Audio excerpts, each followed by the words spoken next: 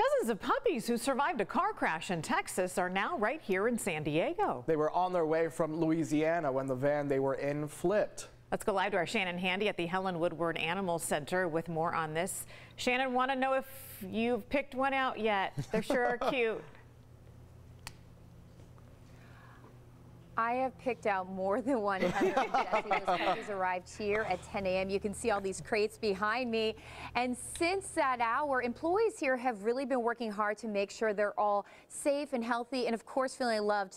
Here's one of them I'm considering. This is Emmeline. This is one of the 38 puppies who survived that crash. You can see just how sweet she is.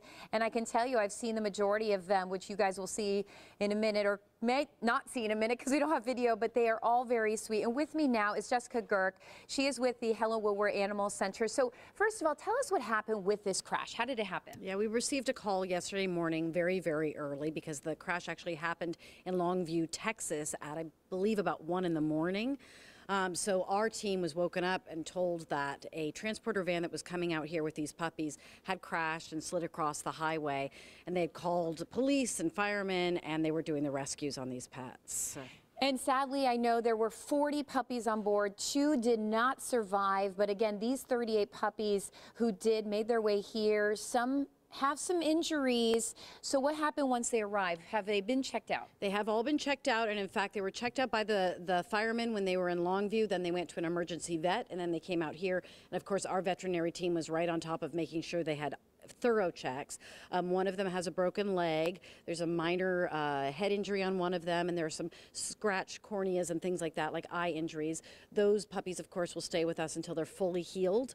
But quite a few of them did really beautifully, as you can see by Emmeline. And of course, these dogs, every time I'm around dogs, I realize how incredible they are and how resilient they are. And they're always ready to love and move on to the very next thing. And we've really been loving spending time with these puppies today. Yeah, so have I. And I just want to go back because this crash happened as the dogs were already on their way here. They were already coming to Helen Woodward. Talk about that relationship you have with the center in Louisiana. Yeah, so 95% of the animals that come out to Helen Woodward Animal Center come from rescue facilities that are overburdened, where euthanasia is actually an issue. And you know, in other parts of the country, they don't have the same sort of spay and neuter laws. They have challenges and maybe fewer shelters and fewer adopters. And so they'll reach out to us and say, please, can you take these animals? Otherwise, we're going to have to, there's going to be a sad ending for them. So many thousands of animals come through our doors through transporter vehicles. And I can say in the 11 years I've been here, and then somebody I work with who's been here 23 years, we've never seen an accident happen because there's so much love and care put into transporting these animals and getting them to their forever homes. This was just actually a freak accident, and it was absolutely horrifying and heartbreaking to all of us. But I feel like there's a little Christmas miracle or something, some holiday miracle that looked out for these babies, and we've got 38 of them here, and we're so grateful for that. And by the way, the driver of that van is going to be okay as well. Now, I'm sure the next question that you, Heather, Jesse, maybe some of our viewers have is, when will these puppies be ready for adoption? So what's the next step beyond today? Yeah, so after they had their medical checks, the ones that turned out fine and all seem very healthy and ready to go, they're spending a lot of their nights in foster homes. We have wonderful fosters to give them kind of a soft place to spend the next couple days as they rest and kind of, you know, heal from any sort of traumatic incident. And then many of them, probably about 20 of them, will go available for adoption this weekend. And that's, of course, always our goal, find them their forever loving home. It's the most important thing to us and why they were coming out here in the first place. And to see them spend their holidays with a forever family would be just such a gift to all of us. It would be. I mean, just in time for Christmas, not only a great gift, but again, a great addition to the family for years to come. And of course, I know you guys do your due diligence. So when someone applies to bring one of these puppies home, you really do your homework and make sure that they're going to a forever home, right? Yes.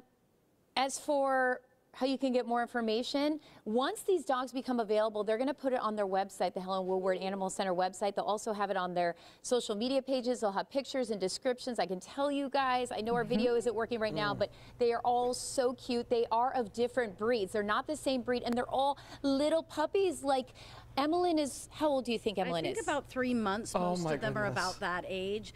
And we're really, so they're all beautiful. Like you said, there's Catahoula leopard dogs, and we've got some beagle looking things, and shepherds, and looks kind of spaniel-y. And the kiss. Each one is absolutely beautiful in its own way. They are so beautiful and so cute. And Heather and Jesse, if you guys want to leave the set right now, I have a feeling that our producer, our news director, I think they'll be okay if you just take off and say, look, I got to head over to the Helen Woodward Animal Center before they close so I can take a look at For some some of these puppy puppies and see which one kisses. I want to bring home this weekend, right guys? Oh my goodness, Shannon, I am trying to Yes, practice lots of the puppy most kisses. self-control right now so I don't run out of here and go end up with 3 puppies in my apartment by Christmas. I know, me too. My kids want a puppy so bad, and if they see me on TV right now, they'll say, Mommy, why didn't you bring one home? Right. And I will say, you know, I have been here throughout the day, and a lot of them are nervous. They were shaking a bit because they've obviously been through some trauma, but just watching the staff here give them the love and the care they need. I was able to go in the exam area to see these exams. It was just really, really heartwarming to watch. You know, it's like dealing with little babies, and you could see, you know, after a little while they became more comfortable. Like this one is just sitting in your arms. Oh, she's ready. Yeah, she says I want to forget all that, and I want to be with my new forever family. Yeah, I She mean, seems come on, calm guys. and ready to I don't know go. if I have a better selling point than this little face right here. Shannon, thank you so much. I have a feeling to find out that some of them may be available for adoption Christmas Eve. Yeah, you may want to get there early and fill out that application because you're not going to be the only one. Yeah. Christmas puppies might be a thing this year. Yeah, that's true. All right, Shannon, thank you so much.